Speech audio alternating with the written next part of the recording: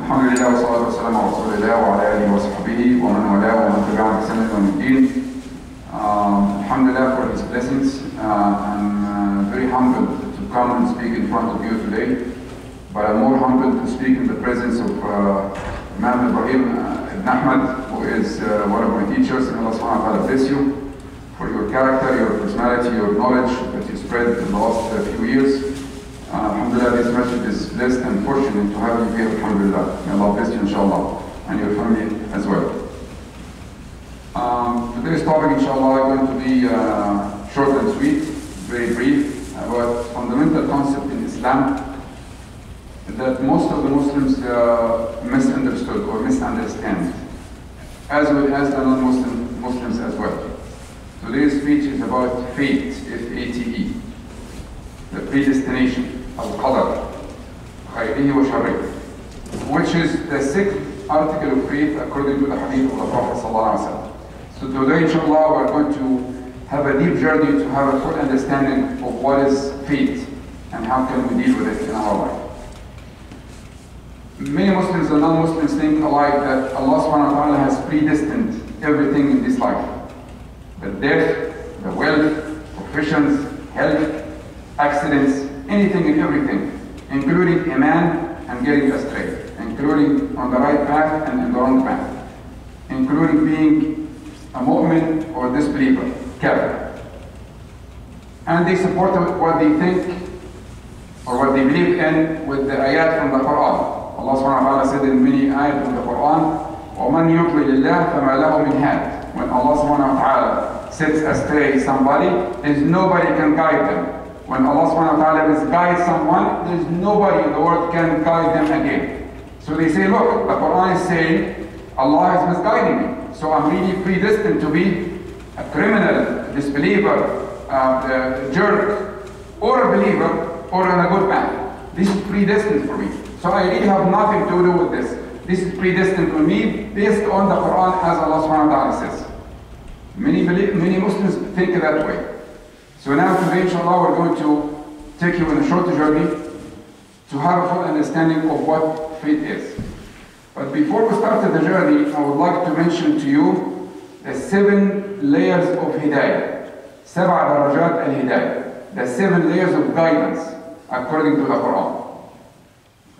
The first guidance that Allah subhanahu wa ta'ala has given mankind all in general is hidayat al-fitra, the innate nature guidance. And this is supported by the ayah from the Quran that says, وَإِذْ أَخَذَ رَبُّكَ مِنْ بَنِي آدَمَ مِنْ ظُهُورِهِمْ ذُرِّيَّتَهُمْ فَأَشْهَدَهُمْ عَلَى أَنفُسِهِمْ أَلَسْتُ بِرَبِّكُمْ قَالُوا بَلَى شَهِدْنَا أَنْ تَقُولُوا يَوْمَ الْقِيَامَةِ إِنَّا كُنَّا عَنْ هَذَا غَافِلِينَ. Ibn Kathir gave the interpretation of this ayah that right after the creation of Adam, Allah subhanahu wa ta'ala wiped on the back of Adam, and he saw all of the souls of mankind in the palm of Allah subhanahu wa ta'ala, or in the hand of Allah subhanahu wa ta'ala. And Allah subhanahu wa ta'ala spoke to all of the souls of mankind when the souls were created way earlier than the creation of the physical bodies of mankind. Allah spoke to all souls of kafirs and Muslims, disbelievers, astrays, misguided, all of them. He says, Alastu barabbikum, am I not your Lord? And all of them says, Bala, yes, you are our Lord. And Allah subhanahu wa ta'ala gave them the warning.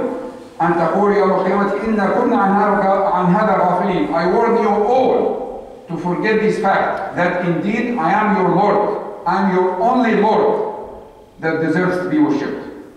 So all of us, when we were in the Alam al-Arwah, when we were created as souls prior to the creation in our physical body, Allah subhanahu wa ta'ala take the oath from us. So this is known as the covenant. All mankind have given this covenant to Allah subhanahu wa ta'ala that He is indeed the only Lord and the only one deserves to be worshipped. So this is in our innate fitrah. It's part of our being, our souls, our creations. And this is proven by many theoretical facts. When people get astray on an island or so, you find that them praying to someone, superior power, even they have not heard about any religion. The story goes on and on that really supports that it is in our belt that we know the creation of Allah subhanahu wa ta'ala. In America, 94% of people believe in God, some sort of God, a form of God, 94%. The only thing, to support this fact, the only thing the mankind in the history of mankind since Adam until now they agreed on is that there is God that deserves to be worshipped. They differed a lot, how they worship that God, the nature of this God, the origination of this God, but they all tend to worship something, superior power, supreme power, God, except a very tiny portion which are the atheists and agnostics. The majority of mankind have this feeling inside them, which is supported by this ayah. So that's the first level of hidayah, hidayat al-fitra. The second one is hidayat al-khilqa, that Allah subhanahu wa ta'ala creates things, mankind, animals, plants, and then He teaches them how to live. الذي خلق كل شيء ثم هدى. Allah subhanahu wa ta'ala said in the Quran that He is the one who created everything and then gave them the hidayah of how to live. You can possibly see this very easy of any baby that's just born, how to suckle in the mother's breast. Who taught this baby how to suckle in the mother's breast? Allah subhanahu wa ta'ala. This is part of the hidayat al-khilqa. When people are created, they are also coming with distinction between the good and the bad. Let me give you an example. If you bring 1,000 people and then you ask them to choose the beautiful over the ugly, of, excuse my language, a field of bad stuff like human waste, and another field of flowers, all mankind would choose the flowers. Why? Because this is built in their nature, to choose the right thing, the beautiful thing. All mankind agrees on that. Who told them this? Allah subhanahu wa ta'ala. So this is hidayat al-khilqa, which is number 2. Number 3 is hidayat al-rusul. Hidayat al-rusul, or the anbiya. The guidance that Allah subhanahu wa ta'ala has sent to all mankind through the prophets and the messengers that He sent to them. And Allah subhanahu wa ta'ala said in the Quran, وَمَا كُنَّا مُعَذِّبِينَ حَتَّى نَبْعَثَ رَسُولًا. That Allah subhanahu wa ta'ala will never judge people and send them to paradise or hellfire unless or until He sends them a messenger to show them the right path so they become liable and accountable for their actions and their deeds. So this is the third type of hidayah, hidayat al-rusul wal-anbiya. The fourth type is hidayat al-kutub. Allah subhanahu wa ta'ala has sent many holy books. The Quran was the last one of them, but Allah subhanahu wa ta'ala said, Al-Zabur, Suhuf Musa, Suhuf Ibrahim, Al-Tawrah, Al-Injil. 6 of them are mentioned in the Quran. There is some ahadith that Allah subhanahu wa ta'ala sent 110 holy books. 50 of them were sent to Sheaf or Seth, child of Abraham. That's one hadith. Regardless of the number, we know for a fact that Allah subhanahu wa ta'ala sent these holy books also to guide mankind, to give them guidance and the right path, which is a generous act of Allah subhanahu wa ta'ala. So this is the fourth one, which is hidayat al-kutub. The fifth one is hidayat al-ikhtiyar, the guidance to choose between the right and the wrong. And this is supported by the ayah from the Quran, وَهَدَيْنَاهُ النَّجْدَيْنِ, that Allah subhanahu wa ta'ala equipped us, our mind, our body, to choose between the right and the wrong path. إِنَّا هَدَيْنَاهُ السَّبِيلَ إِمَّا شَاكِرًا وَإِمَّا كَفُورًا. Allah subhanahu wa ta'ala said that we guided mankind to the right path. And some of the mankind, they chose the right path, they became thankful to Allah subhanahu wa ta'ala, praising Him for His bounties, but the rest of the humans are astray and disbelievers. A third ayah that supports the concept of the free will choice is إِنَّا عَرَضْنَا الْأَمَانَةَ عَلَى السَّمَاوَاتِ وَالْأَرْضِ وَالْجِبَالِ فَأَبَيْنَ أَنْ يَحْمِلْنَاهَا وَحَمَلَهَا الْإِنسَانُ إِنَّهُ كَانَ ظَلُومًا جَهُولًا. The scholar said the interpretation of this ayah as follows: that Allah subhanahu wa ta'ala, prior to the creation of Adam, He presented the free will to as-samawat, the heavens, and al-ard, the earth, and the mountains, and mankind. All of them said, no, this is a huge responsibility, we cannot carry that. But the mankind says, yes, I can carry that responsibility of having the choice between the good and the bad. إنه كان ظلوما جهولا. Allah said that this was not the right choice for the mankind. They basically overestimated their power of choosing the right over the wrong. But this ayah supports the concept that mankind have free will. They choose what they are going to be accountable for. How many now? You count. I think you slept when I was speaking. هداية الفطرة، الخلقة، الرسل، the books, الاختيار. The sixth one is هداية الرشاد. هداية الرشاد. For those who choose the right path, Allah subhanahu wa ta'ala will push them further into that right path. وَالَّذِينَ اهْتَدَوْا زِدْنَاهُمْ هُدًى. For those who chose, in the past tense, it chose the right path, Allah subhanahu wa ta'ala will indulge them further into that right path, will push them further into that right path. But who chose first? Is it Allah subhanahu wa ta'ala or the individual? Which one? Allah or the individual chose the right path? The individual chose the right path. الَّذِينَ اهْتَدَوْا. So they chose first. They chose first to be in that right path. زِدْنَاهُمْ هُدًى. Allah subhanahu wa ta'ala will push them further, motivate them, will emphasize their going into that right path. So as you can see from this ayah, the choice is first to mankind, and then Allah subhanahu wa ta'ala provide more guidance.